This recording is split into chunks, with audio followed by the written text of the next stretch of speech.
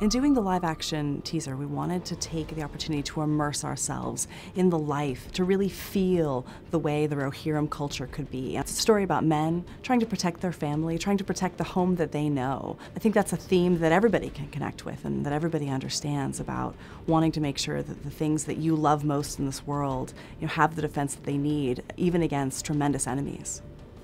I think what we're trying to do with all of this is really take the player into the world.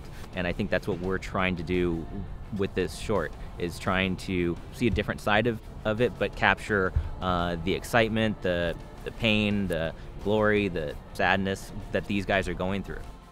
We've been in pre-production for about 6 weeks. It's really detailed because the source material is very specific and the world we're working in is very specific, and there's a big fan base for it. So we wanted to make sure we hit all the marks and that it felt very authentic without calling out anything that didn't fit the lore or the brand. So we had great source material to look at, from Lord of the Rings, the source material of the book, as well as the game itself, and looking at references from there to draw from.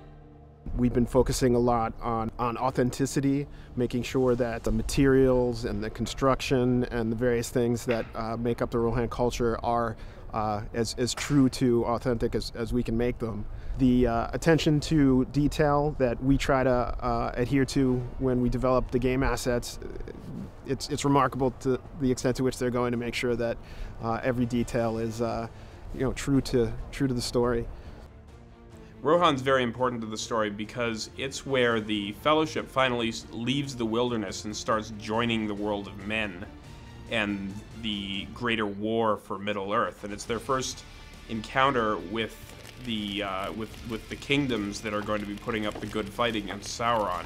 It's the first time that our players will be encountering things like politics and larger war strategy and the machinations of the enemy in open battle rather than sort of skirmishes on the fringes of civilization.